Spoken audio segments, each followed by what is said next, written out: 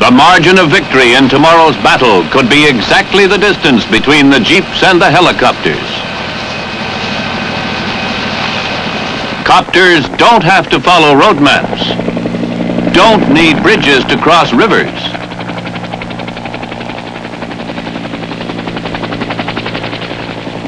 But do move troops more swiftly than ground carriers. In an age of nuclear firepower, mobility is a good defense, but the best defense is a good offense.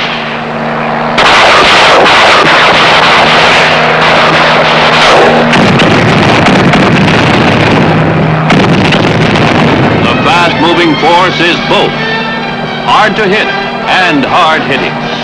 Tomorrow's battle lines will be fluid.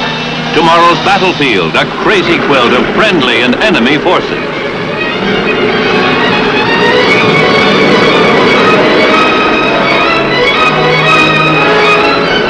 The force that can concentrate, hit, disperse, hit again, punch men and equipment into the breakthrough will be the irresistible force.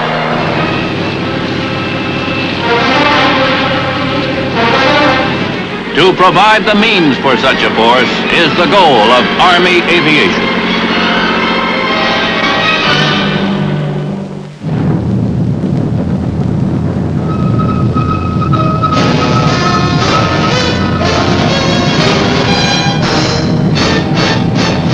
The United States Army presents The Big Picture, an official report produced for the armed forces and the American people. Now, to show you part of the big picture, here is Sergeant Stuart Queen. Army aviation is not a branch, not as it once was a corps, not a specialized unit, nor is it simply an adjunct to the artilleryman. Certainly it is not a second Air Force.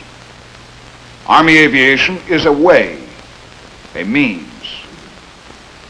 If you ask, what is its purpose, then you must also ask, what is the mission of the Army? The purpose of Army aviation is to help the Army achieve its mission. Army aviation is a way of moving men and removing casualties, of funneling supplies forward and information back, of bypassing enemy troops and overpassing adverse terrain. In short, it represents an entirely new, still evolving concept of fighting. The concept's goal is full exploitation of the sheath of air closest to the ground, the rapid, unhampered delivery of an attacking or reconnaissance force concealed in the wrinkles of Earth or behind the nearby horizon. This film speaks for the men and aircraft chosen to do this job. The men are the highly skilled Army aviators.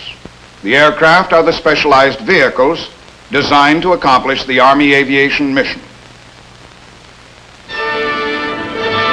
The story of modern Army aviation begins at Fort Rucker, Alabama, the program's training center.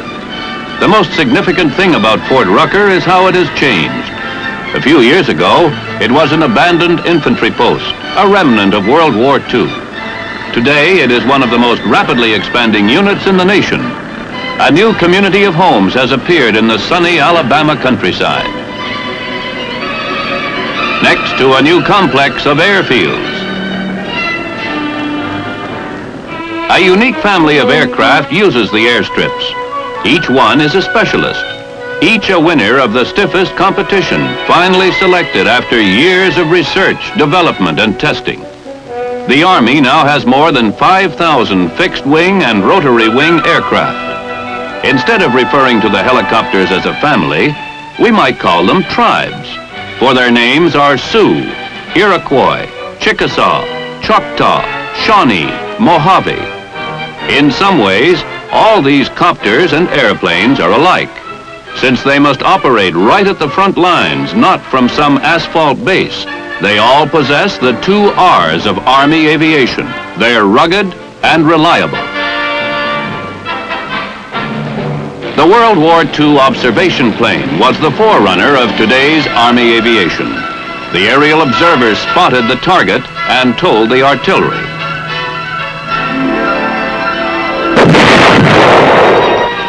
The Bird Dog is a direct descendant of that World War II plane with the same mission, fire control.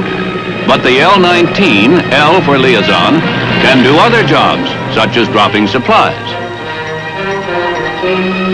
The Bird Dog will settle for and on the minimum landing patch. This road might give your teeth a jarring if you went over it on a bicycle or Jeep.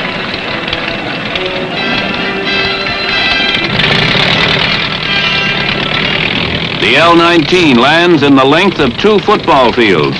Very important when you must use areas not of your own choosing. The speedy Mohawk is much bigger than the Bird Dog, but doesn't need much more space to operate. This is the new AO-1, Airplane Observation 1.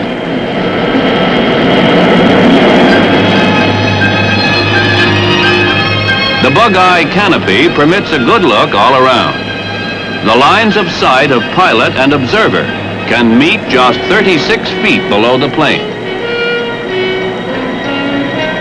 The wide-ranging Mohawk can see with all-weather radar and bring back film from cameras in the fuselage. If the Army has to move small teams a great distance within the battle area, it turns to the L-20 Beaver. An hour from now, this unit can be on a job 100 miles away. The ruggedness of the versatile craft can be testified to by bush pilots who fly it the year round in Alaska and northern Canada.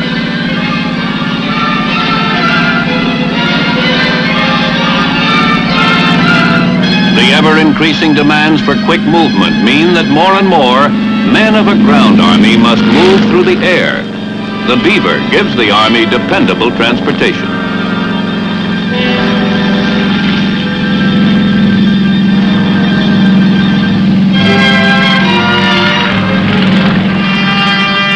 The Otter is the Beaver's big brother.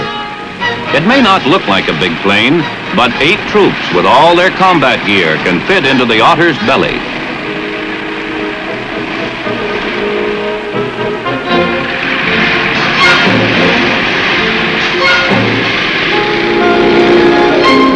Yet the Otter is small and rugged enough to fit into tight, uninviting fields. Note the type of land from which these otters are taking off. But the latest word in Army transport is caribou. The AC-1, C for cargo, carries 3 tons of materiel or 32 troops. Whether moving troops forward or litter patients rearward, the caribou is a key to the Army's quest for large-scale movement by air. Although this is the Army's biggest plane, it takes off in less space than the Otter. The appearance of the caribou in the air announces a new era for the Army in moving masses of men within the battle area.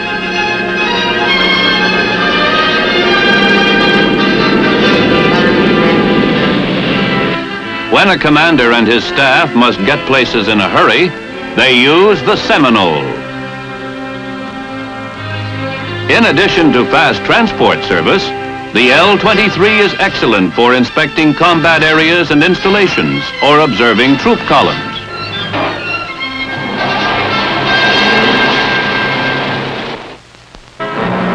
This commander will be sitting down to problems at a post 100 miles away in the time it takes a commuter to get to work. But it's the helicopter that gives Army aviation its distinctive character. The chopper, as Army aviators call it, can get in and out of places inaccessible to airplanes. Invaluable for reconnaissance and a host of other duties, as military men began to realize during the Korean War.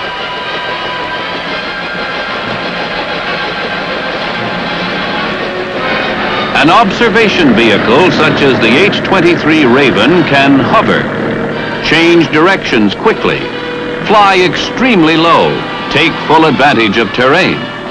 To see and not be seen is an ever more difficult military mission, but with the low-flying copter, it can be accomplished. The Sioux is the other half of the Army's light copter twins. The Sioux served in the Korean War and earned a reputation as a lifesaver. A major element in mortality rates all through history was that badly wounded soldiers often could not be removed from the battlefield in time. That changed with the helicopter. 20,000 casualties were evacuated by copter during the Korean War, and the ratio of wounded who lived jumped dramatically from that of World War II. Pilots reassure an injured man. For a flight in the litter of a helicopter is a strange experience. If need be, the Army aviator will give medical first aid on the spot, one of many specialties he must know. The Sioux can carry one litter on each landing skid and a walking wounded in the co-pilot's seat. Army copters have proved to civilians in peacetime emergencies as well as soldiers in combat. When you're in a tight spot, there is a way out. Sailing into our picture now, the Iroquois, the Army's first helicopter powered by gas turbine engine. Designated HU-1, HU for helicopter utility, the Iroquois is a crackerjack of all trades, frequently serving as an air ambulance for the Medical Service Corps.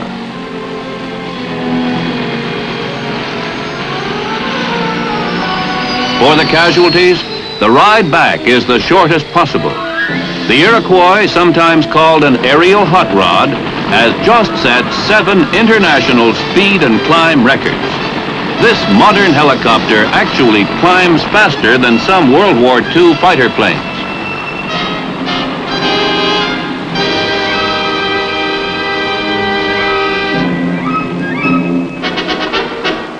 The Chickasaw can pick up and go with 10 soldiers, whisking this artillery survey team to a new fire control point. As copters get bigger, they need longer rotor blades to bite the air. The Chickasaws measure 53 feet. All Army copters have a vertical tail rotor for stability and for turning. All that is except the Shawnee, the only one with 2 rotors. Those who go by appearances call it the flying banana. Those who know what it does call it the workhorse.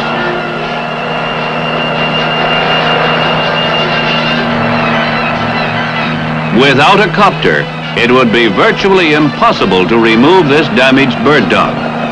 But now the plane will fly again another day on its own.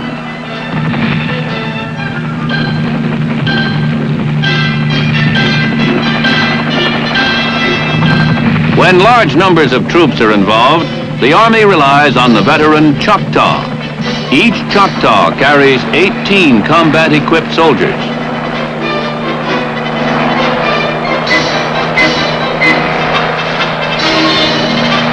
The H-34 also can ferry a jeep or howitzer with its sling.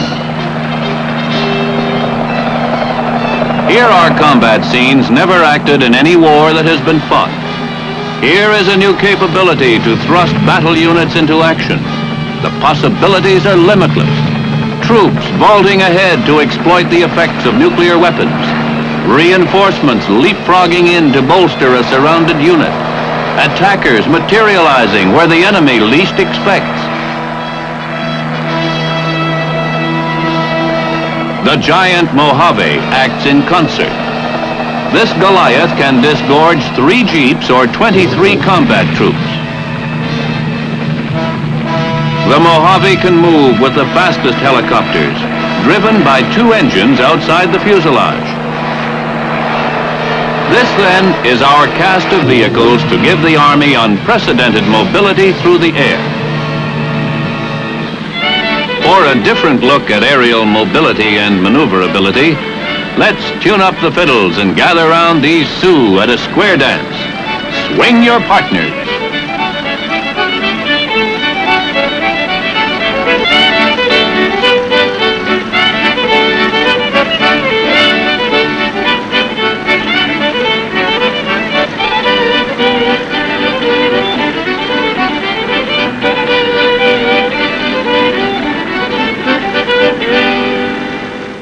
This This was for fun and demonstration. But to make the whirlybird dance takes the touch of adroit masters. Who are they? Army aviators are specially trained officers and warrant officers in infantry, artillery, armor, signal corps, Corps of Engineers, Transportation Corps, and Medical Service Corps. Officers from other branches of the Army must request a transfer to one of these 7 branches before they can be considered for flight training. For aviation is part of all but only these 7 branches of the Army. Flight proficiency in fixed or rotary wing craft, or both, earns the Army Aviator's Badge.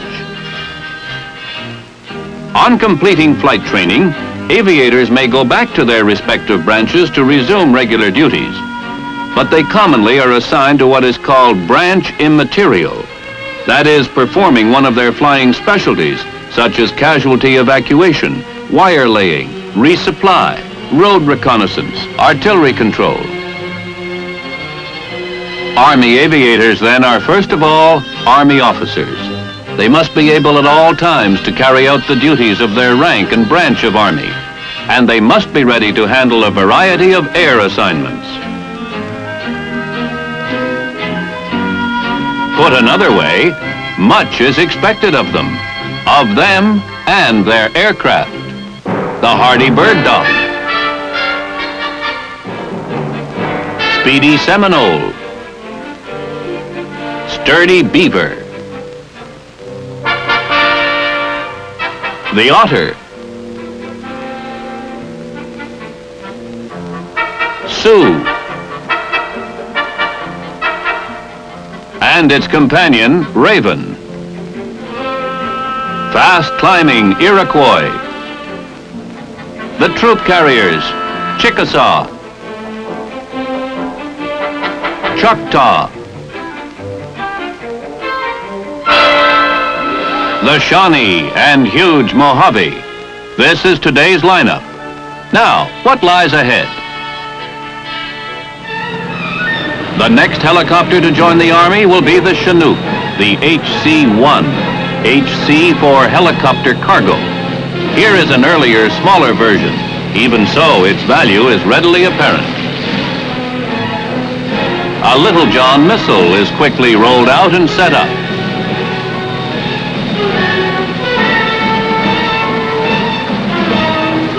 All it takes is 12 minutes from touchdown to deliver from close range a devastating Sunday punch. This is the later model Chinook, designed to carry up to 33 troops.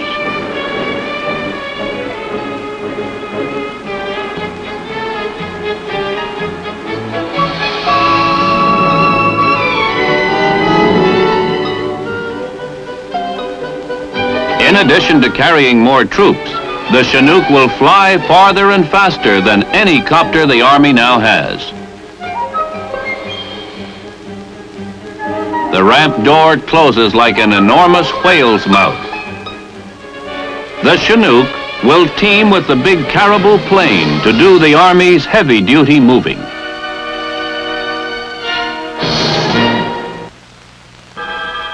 In the field of surveillance, the Army is aiming for a craft that can pick up and relay information in one operation.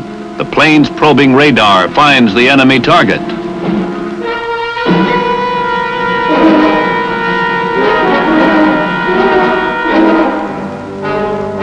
The exact positional information is channeled to the artillery, and in moments, a missile is on its way.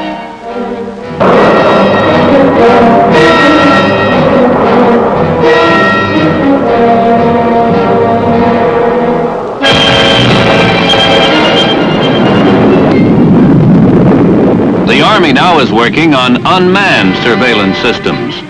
More sophisticated models than this Fire Bee target drone will penetrate enemy territory, take pictures by electronic command, then return the film report by parachute. An ideal vehicle from the Army's point of view is one that performs like a helicopter, yet flies like a high-speed airplane. In order to find this hybrid creature, the Army experiments and keeps an open mind. In this craft, ducted air screws act 1 minute as rotors, the next as propellers.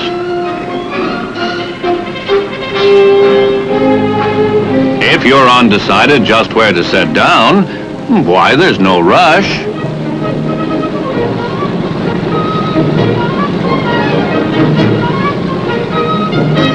This aircraft is classified VTOL for vertical takeoff and landing. Another approach to the same problem: tilt the whole wing instead of just the air screws.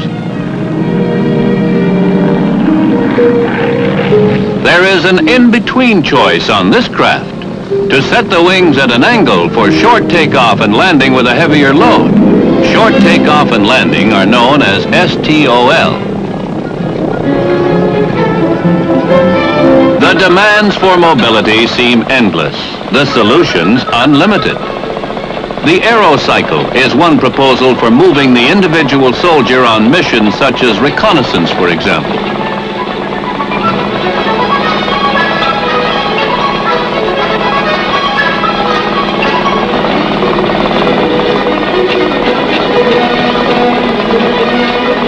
A courier needs something light, maneuverable, uncumbersome.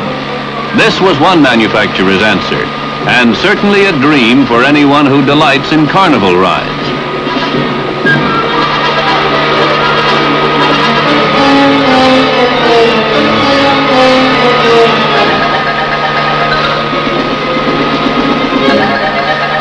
On the other hand, the Army has explored the feasibility of using the helicopter as a flying crane.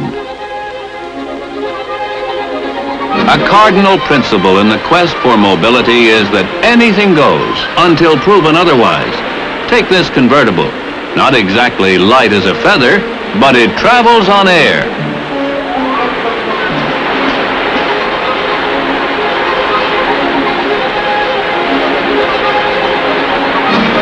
It is one of a whole series of so-called ground effect machines, experimental vehicles that generate and glide on a cushion of air.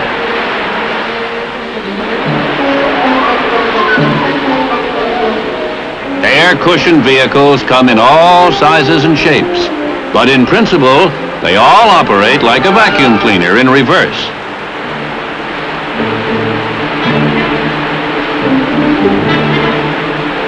This one, you probably guessed, is nicknamed Flying Donut.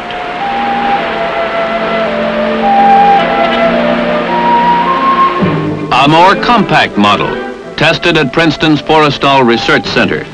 Like the others, it is limited to the layer of air a few inches above the surface. This one is called the Flying Scooter. And what boy wouldn't like to have this magic scooter parked beside his house?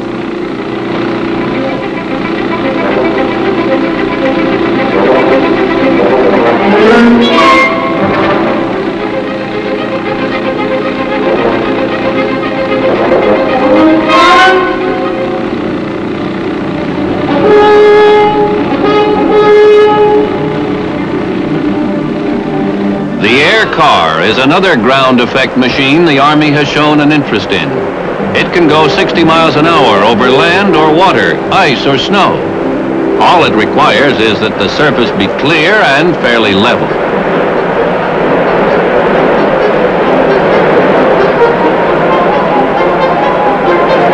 The air car is held up by 1/10 of a pound of air pressure per square inch. It is driven and steered by air jetted through side vents.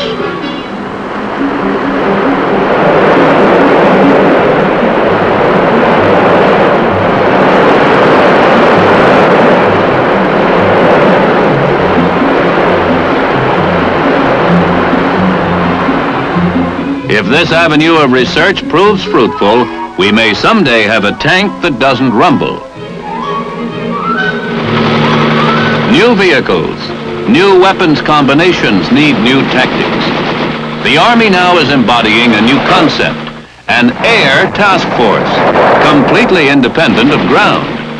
An entire unit of air-mounted vehicles firing everything from machine guns to missiles.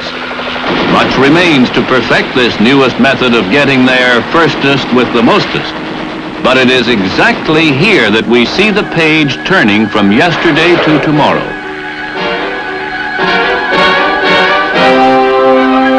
What all this is pointing to someday is a weapon and vehicle designed as one. A device that will fly extremely fast, low, quietly, be highly maneuverable, and fire the ultimate weapon.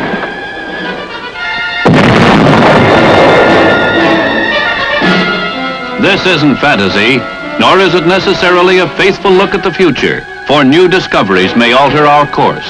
But it is the province of the Army, for the Army must think on 3 time levels: now, the immediate future, and the distant future, in order to fulfill its task of protecting us. To put these things in greater perspective is Brigadier General Clifton von Kahn, Director of Army Aviation. At the beginning of this century, combat soldiers had machine guns and fast-firing artillery. Yet they walked into battle just as the Roman legions had done. And there was one defense against the predominance of firepower: to dig in. And World War I was 4 years of trench warfare. Now, under the Germans in World War II, tanks, fighter bombers, mobilized and airborne troops converted the same basic armaments into the blitzkrieg. And World War II was a mobile war.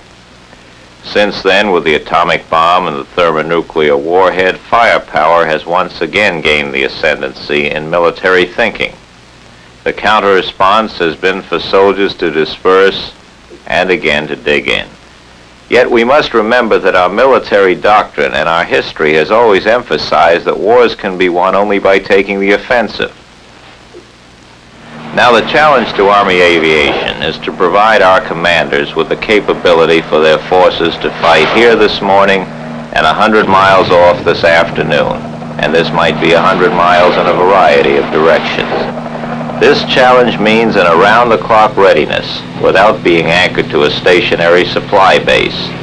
It means air vehicles as rugged and reliable as the Jeep. These aircraft must skim through the nap of the earth to avoid the eyes of enemy soldiers and radar. Our flying soldiers must be able to move 3-dimensionally and at a moment's notice and at great speeds in order to give new dimensions to combat.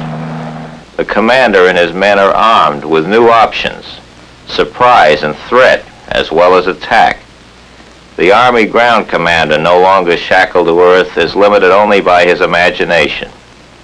As General Hamilton Howze put it, it's hard to be audacious at the bottom of a foxhole, but in the air, just above the treetops, there lies one of our greatest hopes for victory on the ground.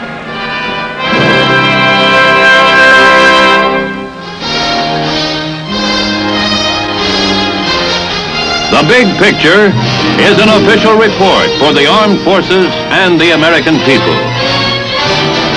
Produced by the Army Pictorial Center. Presented by the Department of the Army in cooperation with this station.